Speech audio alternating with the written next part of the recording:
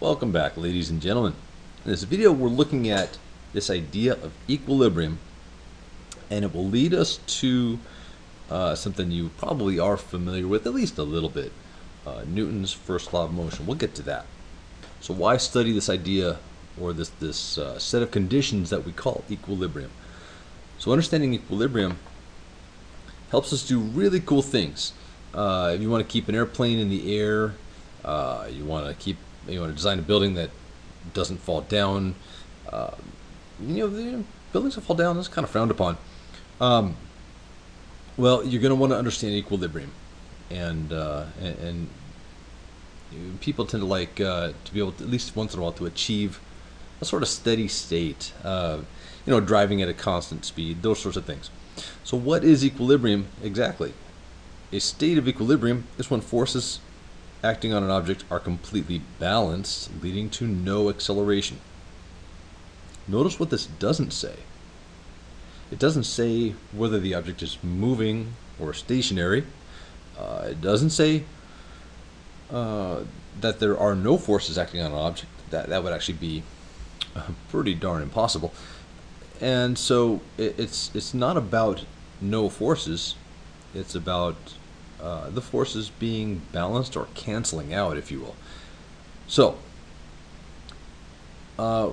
what's the big idea? So, Aristotle, way back in the day, and then, I don't know, a couple thousand years later, maybe, people like Galileo and Newton came along. They thought of motion differently. For example, the way Aristotle would view motion is that a force is required to view motion because the natural state of any object would be at rest. So the natural state is it's at rest, and it's at rest. And if you can't quite make out what this is, there's the neck of a guitar, because that makes it more cooler.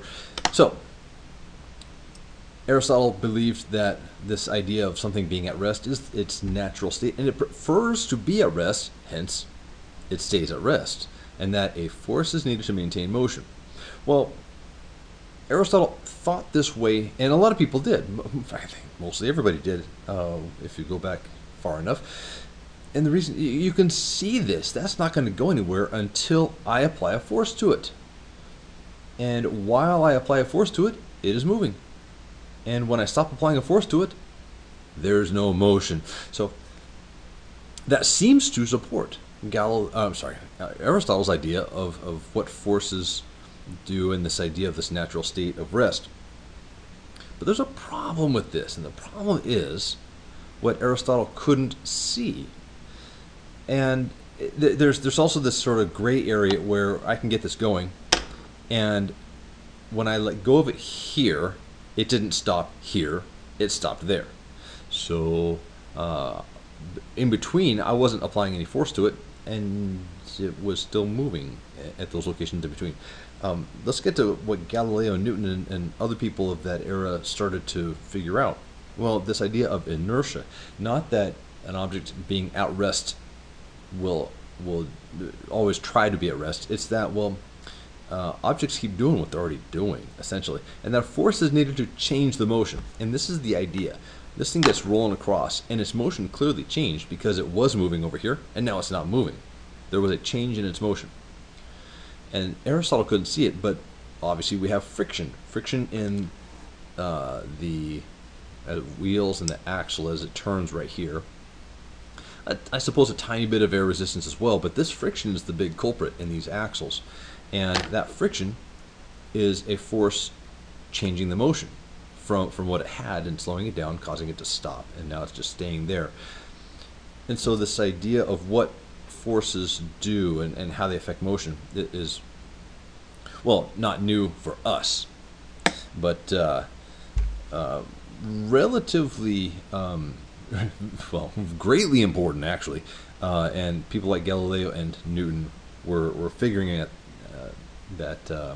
how to sort of find all the nuances along with this. So it turns out Aristotle was wrong.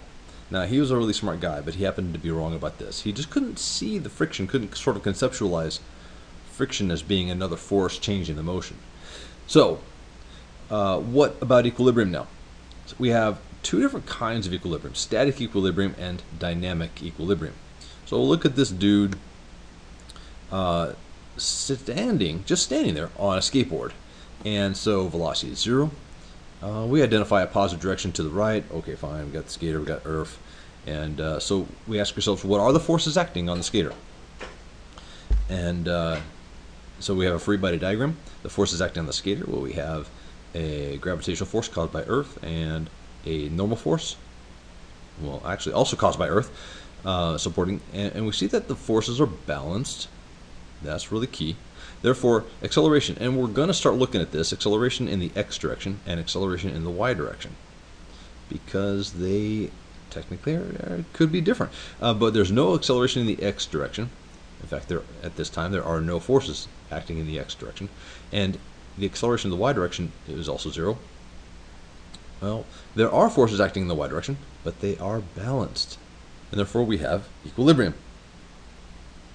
Well, what about dynamic equilibrium? So static, no movement. We generally don't concern ourselves too much with using the term static equilibrium versus dynamic. We just say equilibrium. And you have to be very clear what that means. It doesn't mean it's not moving. When we just say equilibrium, it could be moving equilibrium. But that means velocity is constant. Any kind of equilibrium means the acceleration is 0 and the forces are balanced. So let's look at dynamic. Got skater dude and positive is to the right, but now there's a constant velocity and it's not 0. So there's motion. What are the forces acting on the skater? We got the force of gravity, downward. We've got the normal force, upward. There are no forces in the x direction. And this is kind of interesting. Skater is moving, and just like this little toy, there would be friction with the wheels, and even more so than this toy, there would be some air resistance. But we're sort of ignoring that if we could. If this was an ideal situation. Well, there are no forces acting in the x direction, and therefore you have no acceleration in the x direction. And the forces acting in the y direction are balanced. That force of gravity and normal force are equal, and so there's no acceleration in the y direction. So we still have equilibrium even though there's motion. What about situations where the forces are not balanced? Let's look at this. No equilibrium. All right. So we put Aristotle on a skateboard, teach him a lesson, and positives to the right. Skateboard's on Earth. And we drew a free body diagram of Aristotle here, and we're going to say, well, he's slowing down. Velocity is decreasing. All right. What are the forces? Earth is pulling Aristotle down, force of gravity. Earth is providing an upward support force, normal force. But what would be causing the slowing down? What would cause velocity to decrease? There must be a force, and in this case it's a force of friction. We haven't really looked at friction in detail yet, but we will soon. Because there's movement, I'm going to call this kinetic friction. Don't worry about that at the moment. But notice something here. The movement is to the right. This unbalanced force, this unbalanced kinetic friction force, is to the left. The movement is in the positive direction. This force is in the negative direction. Well, what does that produce? So what's the result? We see forces in the y direction balanced, no acceleration in the y direction. In the horizontal x direction, we see acceleration in the x direction is negative. It's in the negative direction. The acceleration will always be in the direction of the unbalanced force, and that's in the negative direction. And this is an interesting thing. There's more to it. We see the movement, the velocity, in the positive direction. The acceleration is in the opposite direction, the negative direction. And that matches, creating this slowing effect. So velocity is decreasing.